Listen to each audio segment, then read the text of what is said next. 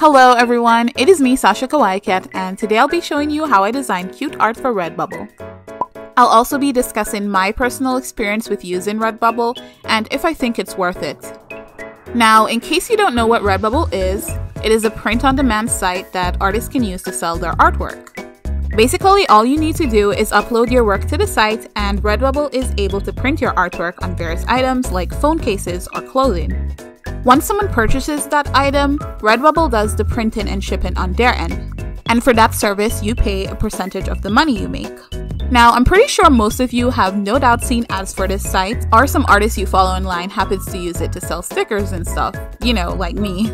You might be an artist yourself, wondering if you should start selling some artwork on Redbubble as well. For me, I've been using Redbubble for a little over a year now, I think.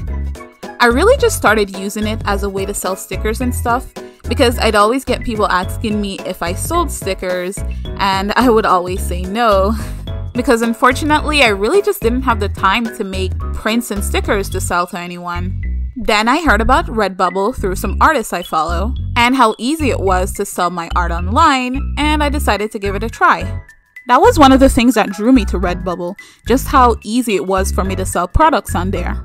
All I had to do was design something and upload it to the site. Then someone else would take care of printing that design on whatever item, as well as sending it to the customer. And for a lot of people, that's very convenient, because some of us might not be able to do that ourselves, or we might just be too busy. Designing a simple artwork might take like a few minutes for some of us, and then after that, it's pretty easy to just upload it to a site and then let someone else deal with the hassle of doing everything else. For me, that's a huge time saver and a very easy way to make some money, despite having to pay a percentage of that money to Redbubble for the work that they do on their end. For me, that's fine. I'm okay with using Redbubble to make some passive money. But I will say, if you're able to design your artwork and do all the other stuff yourself, then it should end up being more profitable for you. If I was able to do all the printing and shipping myself, then I probably would. Redbubble does take a significant amount for the service that they provide, but for me at the moment, it's still pretty convenient to use their site. But like I said, if you're able to do it on your own, then that might be the better option for you. Now let's talk about how I make art for Redbubble. Now for the artwork that you see in this video, I actually use 3 apps: Procreate, Infinite Painter, and Ibis Paint X. But as I've mentioned before in other videos, my go-to app for creating artwork is Ibis Paint X. I really just decided to use those other apps for screen recording purposes because I knew I was going to make this video. For the artwork themselves, I really like drawing cute things, so I decided that I wanted to do a combination of just some food items and add some cute cats in there somewhere. Usually when I'm drawing food, I'll look up some pictures online so that I can use them as my reference. So for the first drawing I did, as you can see, I had a picture of some pancakes, which I used as my reference, and then I sort of just drew from there and added the cat where I thought it would work. I made the cat the whipped cream, which I think it looks cute. You guys can let me know in the comments below how you think the first drawing turned out.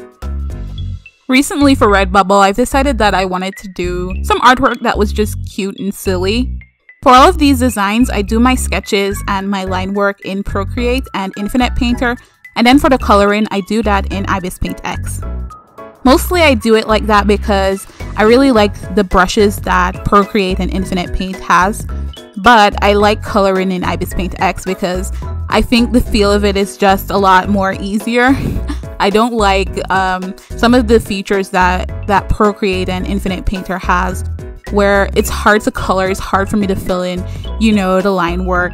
So I just always do it in Ibis Paint X. Plus I really like the one sparkle brush that it has. I really like that brush. I use it a lot for a lot of my artwork. And I think it's easy for me to add a lot of, you know, cute elements in Ibis Paint X. For the second drawing, I actually did this one entirely in Ibis Paint X. I also had a reference pulled up for this one. Actually, I had several references pulled up for the second drawing. And overall, I like how it turned out, but I did have some trouble with the line art and all that and the coloring and, you know, just trying to make the drawing make sense and trying to make it look cute. But I think it turned out okay. If you guys like it, let me know. Leave a comment below and tell me what you think.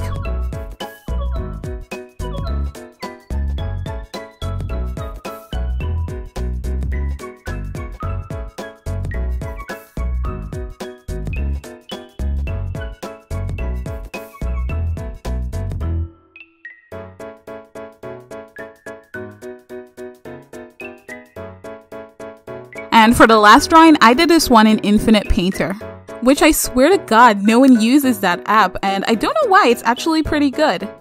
I don't actually use it that often, but sometimes I do use it, and it's a pretty decent app. I really struggled with this last drawing as well, though. I don't know why I decided to draw so many lines, so many squares. I think I just wanted to punish myself for something, I don't know. Because it was so frustrating and actually kind of annoying throughout that entire drawing. You can just see me struggling trying to figure out how squares work. But, you know, I did my best. I really like how this one turned out as well. Again, you know, comment below, tell me what you think, what you guys think of the designs.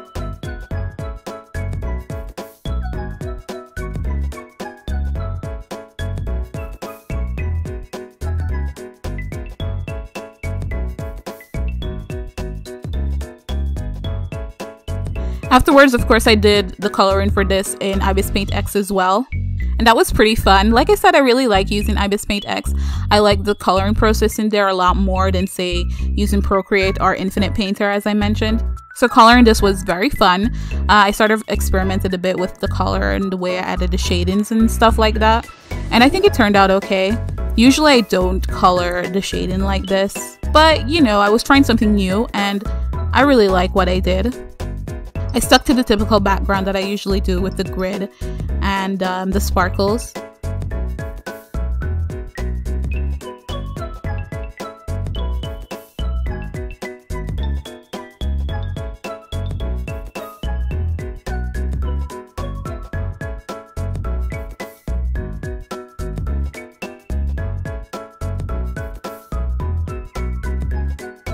And for the last one, we have some cute little ice creams. I sort of wanted to follow a theme of doing like breakfast items, but then I got kind of bored and I ran out of stuff to draw. I thought about drawing a waffle at one point and I was like, no. And so I decided to just draw some ice creams, and I think that was an okay idea. I like ice cream. The drawing process for this was a lot more straightforward.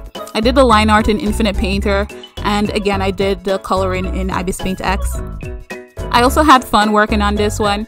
I added some roses here and there and I thought that looked cute. Well, I shouldn't say roses, those aren't roses. I added some flowers here and there. Those turned out okay. I don't really know how to draw flowers very well, but I think they looked okay.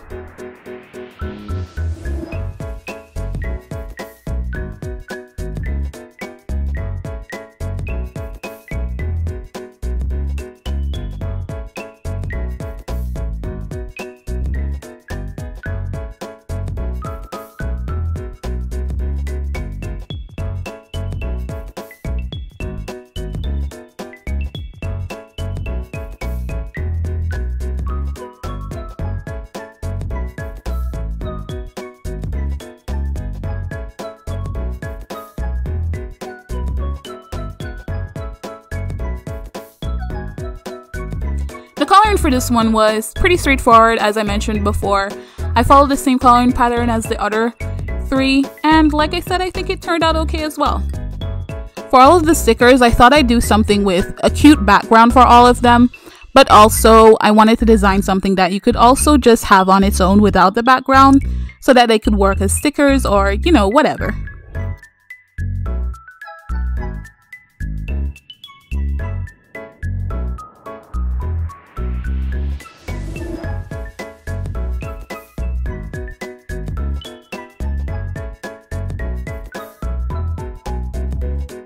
If you like these designs and you'd like to purchase something, the link to my Redbubble account is in the description below. Please don't forget to like, comment, and subscribe. And if you enjoyed this video and would like to see me create some more content like this, please consider donating to my Ko-fi account. The link for that is also in the description. Thank you so much for watching this video, and I'll see you next time. Bye!